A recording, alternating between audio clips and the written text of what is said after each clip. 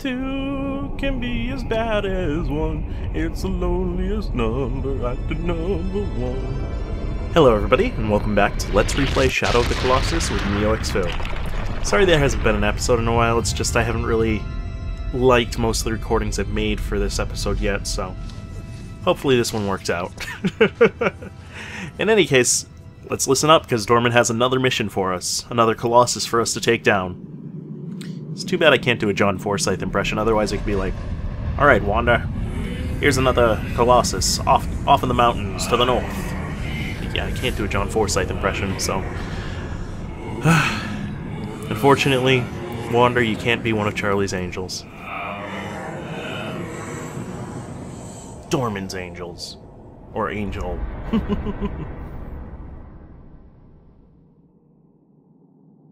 So the anger of the sleeping giant that shatters the earth.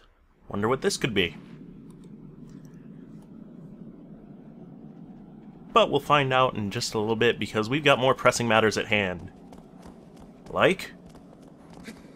Riding on birds. Yeah! Pretty much any bird you can find, if you can jump to it and hold R1, you can ride on it. There are a lot of players who actually use this to get to places that you're not allowed to even get to in the game. So... And speaking of jumping around and, well, just bad transitions in general, we've been jumping off the front of this temple this entire time. Let's make it a little more interesting, shall we? Alright, come on, nail it, you can do it, you can do it! Yeah! Ooh! That didn't look like it was that comfy. Alright, Wander, where's the light guiding us today? North? Very good. Looks like we're heading back the same way that we did with the last Colossus. You know, I keep screwing it up. I keep calling him Colossus or Colossi interchangeably. You'd think I'd have it by now, but whatever. Come on, Aggro, where are you? Don't keep us waiting. We got a long trek ahead of us, and I would rather not take it on foot. Well, actually, to be fair, if you know where you're going, you can get to this Colossus fairly quickly. But we've got some things before we fight that Colossus. This is going to be the first Colossus we take a bit of time getting to. Just because, as I showed in the first episode, there are different things you can collect. The fruits that we collected that increased our health. There is one other object that we can collect, which we'll get to later. Plus, we'll get to explore more of the land, see more of these vast sweeping vistas instead of just this lonely stone bridge. I mean, I know I go on about this stone bridge being like, it's such a beautiful, beautiful sight going across this and having the cliffs drop away from either side. And having the camera go out as you do, realizing how small you are in compared to the rest of the world, but I realize, actually, that I'm not playing this while I'm doing these videos the way that I would play them. By the way, I'm just getting a fix on where we have to go back. I don't play them the way I would were I not recording, where I would spend just time going around, exploring, seeing like, oh, there's a stand of trees over there. Let's take a second, see what's over there. See if there's any fruit or anything. It's just a nice little interesting looking oasis between two parts of a desert and the vast rolling hills to the north, but there's nothing there, so let's keep exploring, shall we? I mean, really, in a way, this game there's two parts to this game. There are the bosses, the Colossi. And yes, you could just play that part of the game and be done with it, but I feel if you do that and miss out on the rest of the world, then you're not really experiencing the entire game. Let's get some more Russian false mangoes, shall we?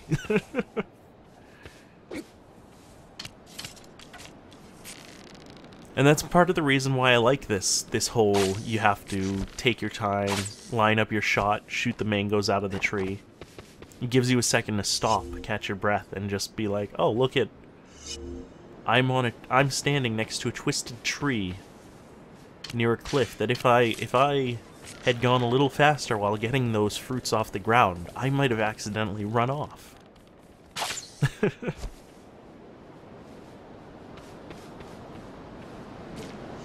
Anyhow, now that we have our fruits, let's head to the north, shall we? Because I saw some sort of temple structure a few moments ago, and I want to check it out.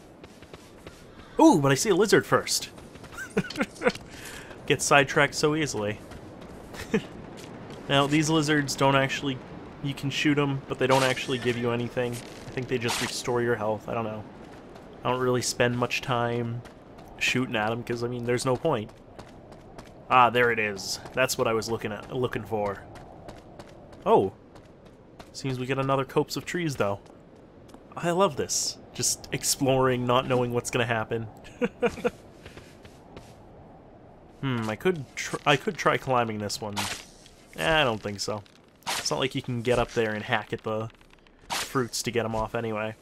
Which is too bad, but it's not like you need to. And I would have completely missed this tree had I been riding on aggro. Wouldn't that have been a shame? Anyway, aggro. Let's go, shall we?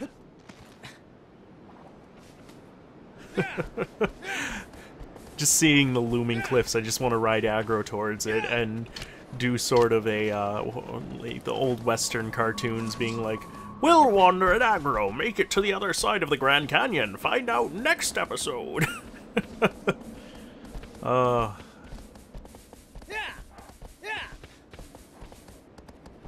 You know, you'd think that I wouldn't be so enamored with these rolling green hills, because there's not much to them but just a grass texture or rock texture, but I don't know what it is. Anyhow, we have a temple to explore, shall we? Oh, I guess not yet. I couldn't make the jump.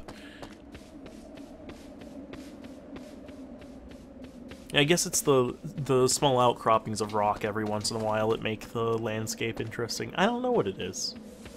Anyway, to properly explore this, let's climb it. Because, I mean, that's how we explore everything. Climb it. Colossi, temples, trees. What else? Ah, and I see another lizard. Not from here. I can't get a beat on him, but if you could see, it was a lizard with a white tail. We have to be very, very quiet, because these guys are hard to hit. But because of their white tail, by eating them, we get something special. We get a grip upgrade. We'll be getting annoyed at trying to find those lizards later on, don't worry. But for now, I feel like, you know, taking a little break. Have a nice rest.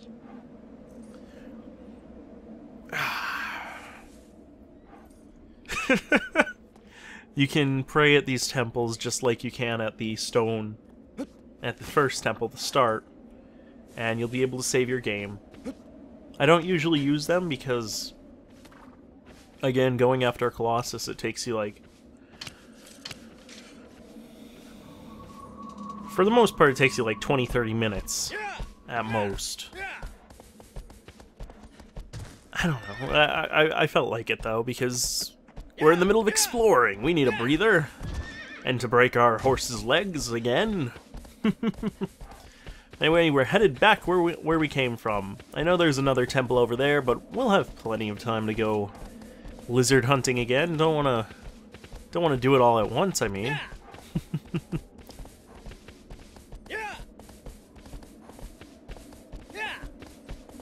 I really don't know what to say anymore, because I'm just thinking about the landscape again, but I already talked about how I'm like, oh, it's just a texture on a rolling terrain.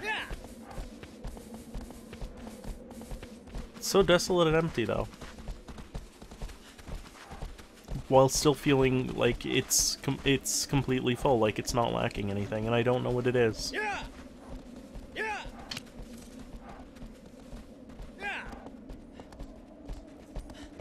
It really is an artistic achievement because of that. Anyhow, we are at our destination, this copse of trees. No, not this copse of trees. In fact, we're at this floating island, or this UFO, depending on what you want to call it. No, it is a floating island, but it looks suspiciously like some sort of other flying object. Anyway, I see a ramp leading up to it. Shall we? I mean, we've got to explore, right? I should explore the underside of this island one day. I don't think I have actually ever gone underneath it. Not that I think you need to. You can see all you need just from the shore, but I don't know.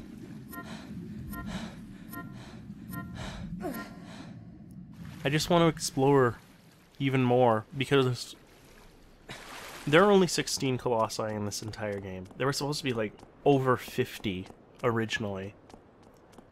And there's not enough space in this world to fit 50 unless they reuse places. So I'm wondering, like, would this change later on? Like, does this pathway we're going up, did it extend further down? Would there have been another Colossi at the bottom of the lake? Is this floating island we're jumping to, was that just a giant plug or something like that? This is why I love this game. There's so much that you don't know just because it's not told to you. But anyway, we are at our destination. The third Colossus.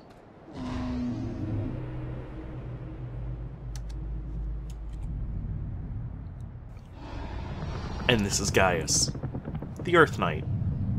Ah, and he feels huge. He feels colossal. I mean, you can see the bits of dirt falling off of him and everything, and he's moving like he's just a huge being. It feels great.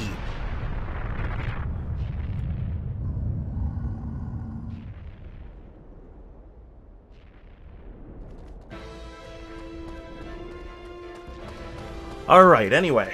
Gaius the Earth Giant. This is the second of the bipedal Colossi we'll be fighting, and as you see, he's got a giant sword for a hand, which is his main weapon and his main weakness.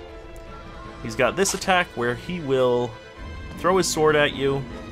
He will aim so long as he has his eyes on you. There is a point where he throws his head back and he can't see you. So we're going to run up the sword and try to get on him. But he's got this arm brace in the way, so, I mean, how are we going to get up to him?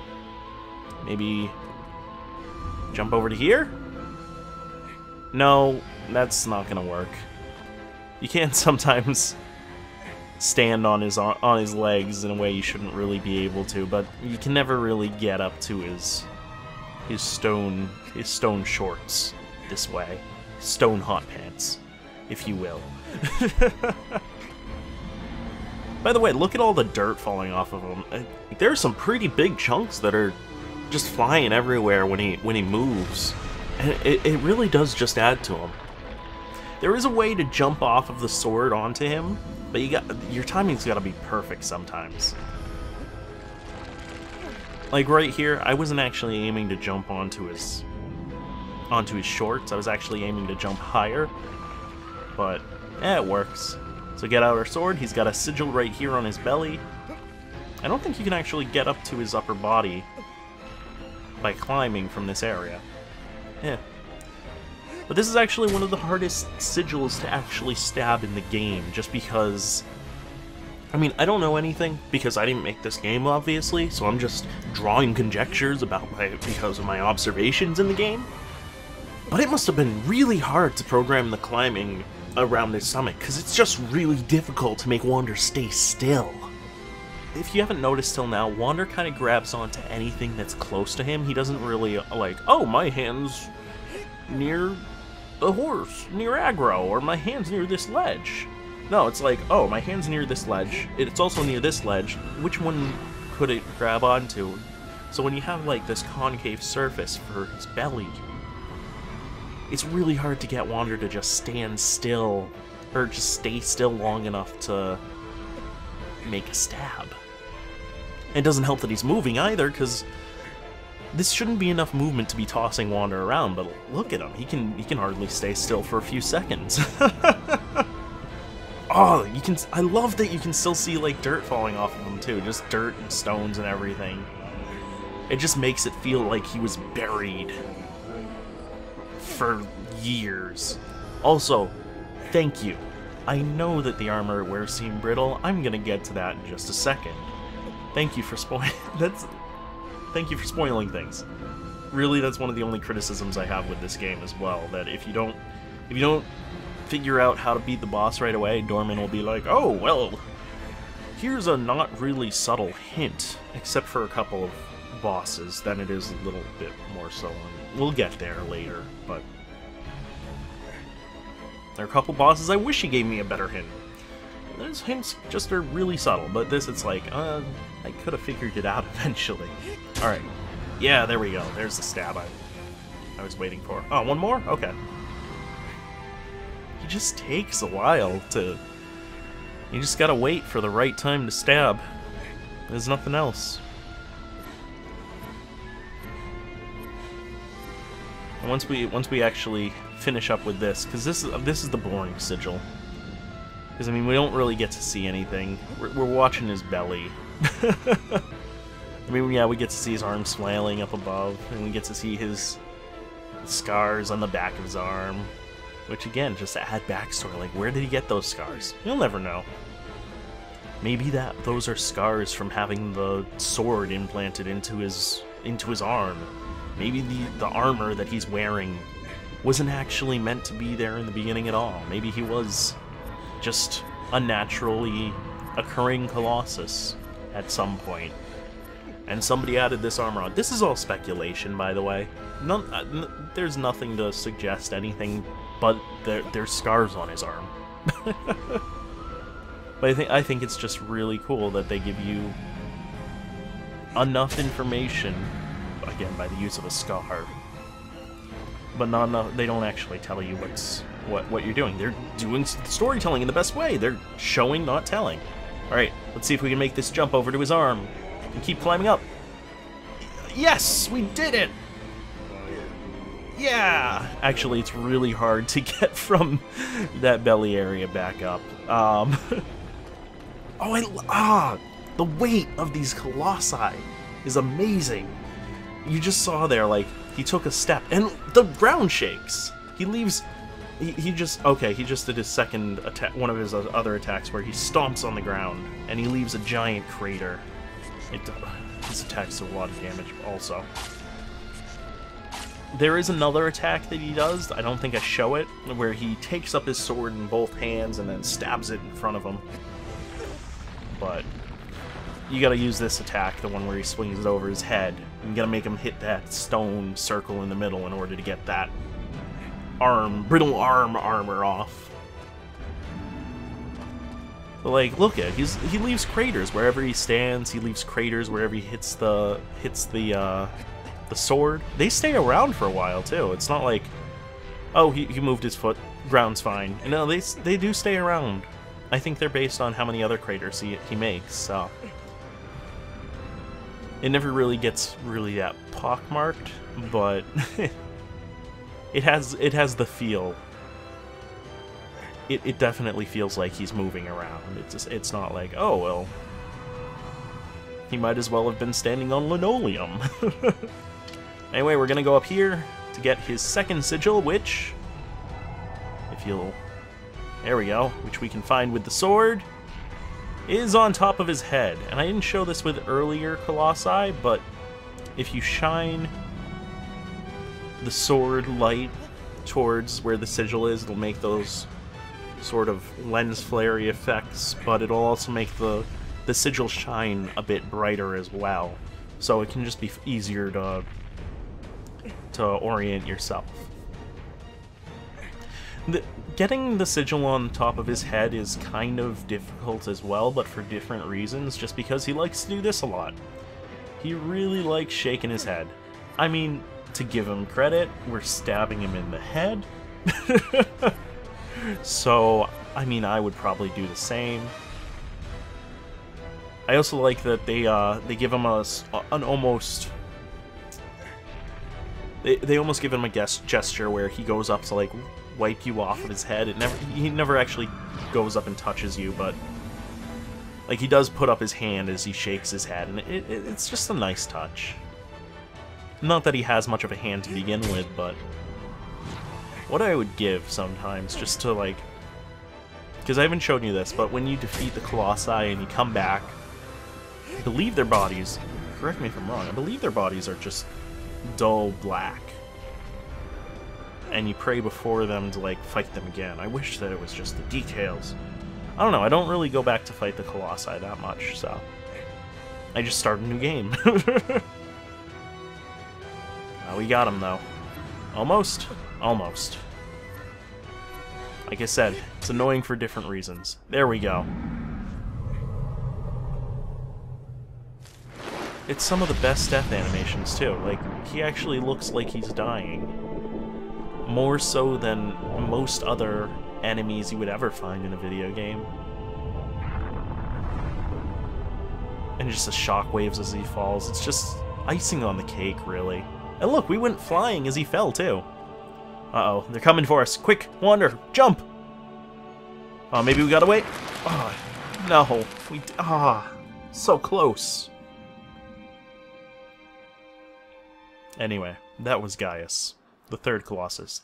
And now the game has truly, I believe, begun. Hey, what'd you guys do to him? Nothing, we just found him like this. But no, I do believe that with Gaius, the game has truly begun, because this is where we start getting puzzles in how to fight them. Like, I know the first Colossus, we had to stab him in the back of the knee to make him bend down so we could get up. The second Colossus, we had to shoot him in the foot to get him to bend over. But those aren't really puzzles. Gaius, we had to have him shatter his arm.